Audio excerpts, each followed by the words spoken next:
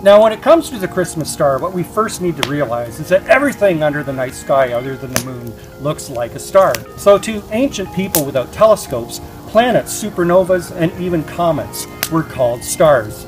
It shouldn't surprise us then that the Gospel writer Matthew would refer to what the Magi saw as a star. And contrary to popular imagination, Matthew didn't say that this star then began to physically move across the sky, guiding the wise men to Israel. Because if it had, then why didn't it simply take them directly to Bethlehem and avoid Herod? It wasn't until after Herod had told the Magi to go to Bethlehem that this star reappeared and then began to physically move. So what was the Christmas star? Well, obviously it was a supernatural manifestation from God, not an actual star. At least, not a star in our modern sense of the term. Merry Christmas.